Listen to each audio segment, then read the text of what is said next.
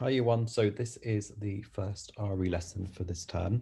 So I'm going to go through the slides with you. I will give you some time to think and to answer some questions that might come up. But if you want to pause the video at any time, that's absolutely fine.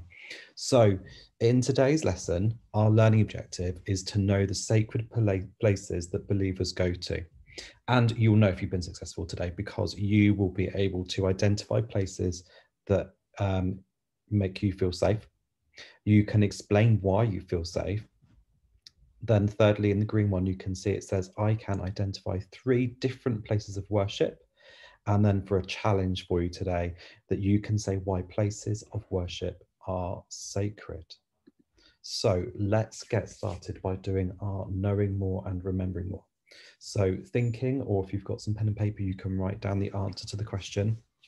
So question 1, Christians believe in Jesus, true or false? Okay, question 2. Who is the prophet that Muslims follow? Is it A, Jesus, B, Muhammad, or C, Peter? So you can write down the name or you can just write down the letter. A, Jesus, B, Muhammad, C, Peter. And your challenge question, what do Muslim babies share when they are born? Have a think. You can write it down as a sentence or just a word if you want to. Okay, do you want to get a different colour pen ready, just like we do in school? Ready to mark your answers? Let's see how you did.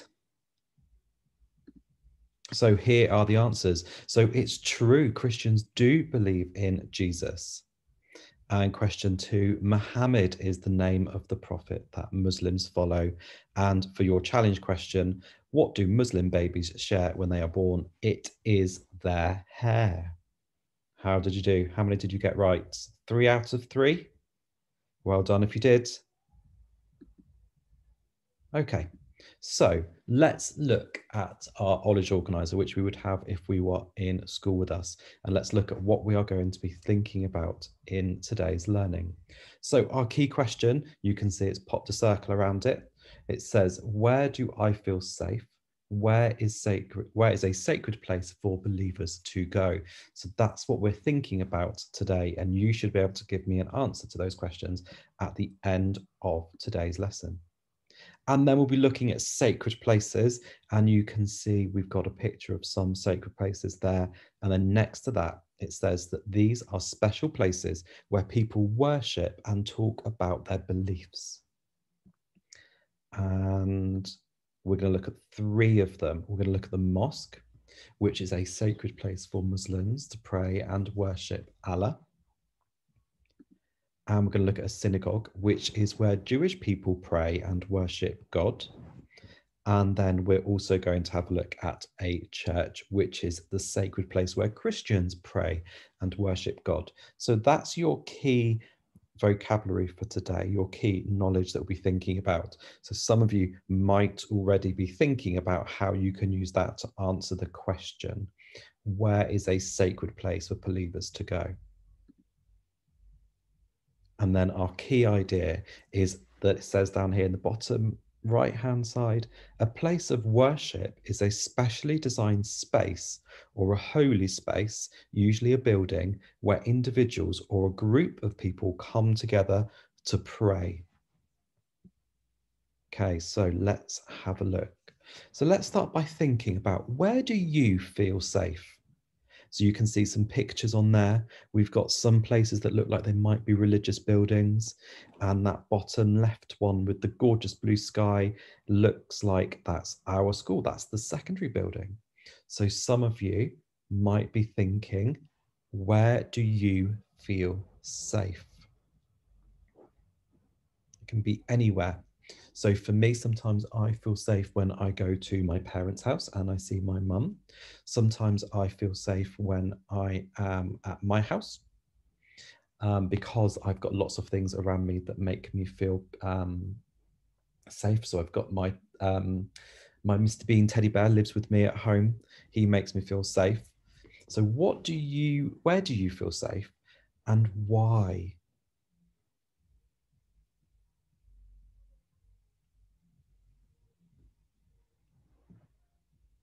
Okay, so I've given you some thinking time about where you feel safe and why you might do that. And I'm sure that lots of you have come up with some amazing ideas as to why you feel safe in those places. And I'm sure they're much better than the suggestion I gave you.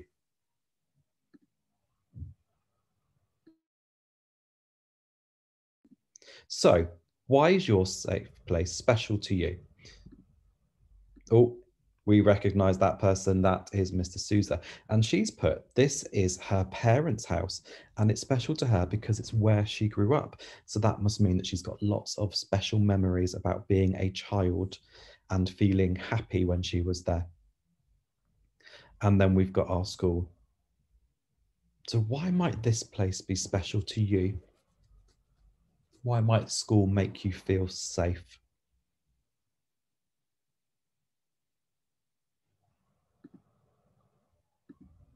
Okay. Oh, we've got a swimming pool. We've got a house. We've got a school. And we've got a beach. So these are some of the places that you might feel safe and warm and happy. So we might feel safe when we're in swimming pool because we are learning how to swim. That's certainly important. We might feel safe in the swimming pool because we have fun and we have those happy emotions come to us when we're in the swimming pool learning.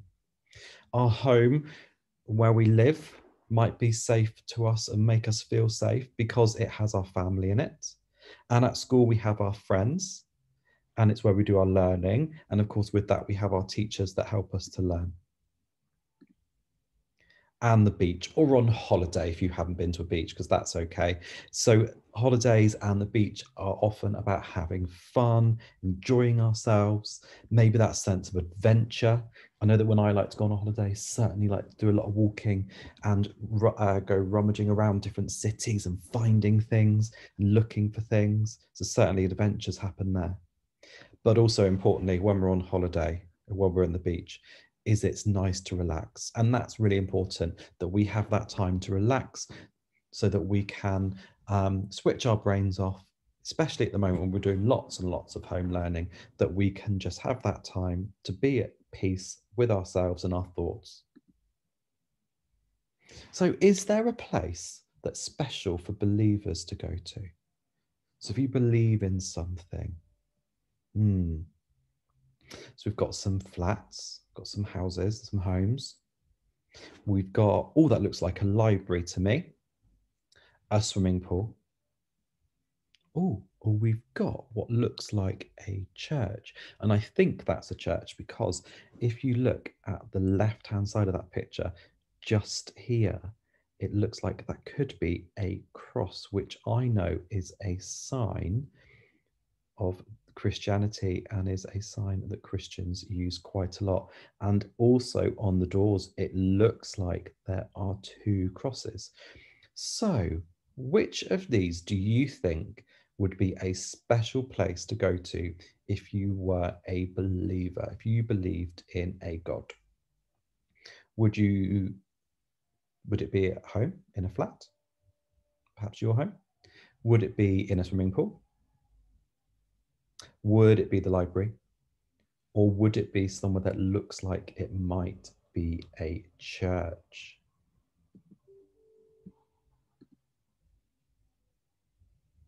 We can see some others here. Oh, that looks like the same building, but we've got it from a different angle here. And we can definitely see there's a cross outside. Then on the other side, and we can do some reading here, it says, if you've got really good eyesight, hopefully yours is better than mine, Greenwich Islamic Centre. And then we've got a building at the bottom as well. So I wonder if they might be special places that believers go to. Oh, here we go. Here are the answers. And I'm sure lots of you had good answers and were thinking things like this as well. So this is a church, and this is where Christians come to worship. And Christians feel safe here. And you can see, as I was talking about earlier, this black cross at the bottom, which is a big symbol in Christianity. But I wonder, as an extra Mr. Church challenge question for today, does anybody know why Christians use the symbol of a cross to identify with Christianity? I'm not going to give you the answer today. I might give you the answer in the next lesson, but does anybody know why the cross is so important? So we've got a church, and that's where Christians go to worship. Next, we've got a synagogue. My turn, your turn. Synagogue. Well done. And this is where Jewish people come to worship, and Jewish people will feel safe here because it's their place where they can pray. And we have, above the place of worship, above the synagogue, we have got the Star of David, which is a special symbol for Jewish people. And again, I wonder if anybody knows or might be able to find out why the Star of David is important to Jewish people. Now, if we go back to our knowledge organizer, I'm just thinking we were going to think about Christians. Tick, we've done them. We were going to talk about Jewish people. Tick, we've done them. But what was the other religion that we were going to look at? Here it is. So we were going to think about Islam, which is where Muslims go to worship. And this is our Greenwich Islamic Center. So that's not far from us. So this is a mosque. And a mosque is where Muslims go to worship. And you can see a symbol at the bottom there that is important to Muslims. Now, I don't know the name of this symbol, but I wonder if anybody can work it out. It looks like a moon, a crescent moon, and a star. And Muslims feel safe when they are in the mosque. I wonder if you can say that. So my turn, your turn. This is a mosque. Well done. Okay, so let's see if we can think about you. So where is a safe place for you to go? So there's your question. So you can either be thinking about the answer, or if you've got pen and some paper, you can certainly write the answer down. And thinking about why is this place special for you? Now, we should be remembering year one, we should be writing these in full sentences. So maybe say your sentence, hold it, then write it down. But don't forget, when we're doing our writing, what do we need at the start of every sentence? We need a capital letter. Well done. And then we've finished our sentence. What do we need to put at the end? What punctuation? Well done. We need to make sure we have our full stop at the end of our sentence. So can you write your sentences for me now? So where is a safe place for you to go? I go to, and then you can tell me where. And then why is this place special for you? So my home is special because, think about your spelling of because. Okay. And then once you've done that, this is your next task. So this is testing that we were able to remember what Mr. Church was just talking about. Now, if you want to go back and think about what Mr. Church said, that might not be a bad idea. So you can rewind the video a bit and see if you can find this out. So can you put the right words in the correct places? So we have a table, and at the bottom underneath the table, you have got 6 words: mosque, synagogue, church, Bible, Quran, and Torah. So when we think about it, where would the mosque go? I'm going to help you out with this one. So a mosque is where Muslims go, and they follow the faith of Islam. And the mosque is the name of the building, it's the place. So mosque would go underneath Islam in that first box. So see if you can finish off that table.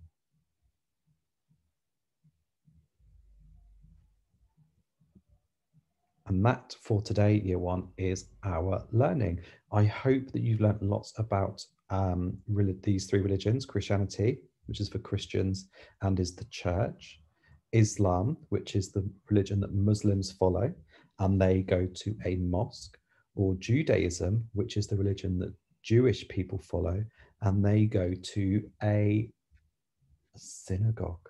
Okay. Remember, please go back, rewatch the video or rewind it to little bits if you need to. And good luck with your learning. And I'll see you next week for even more.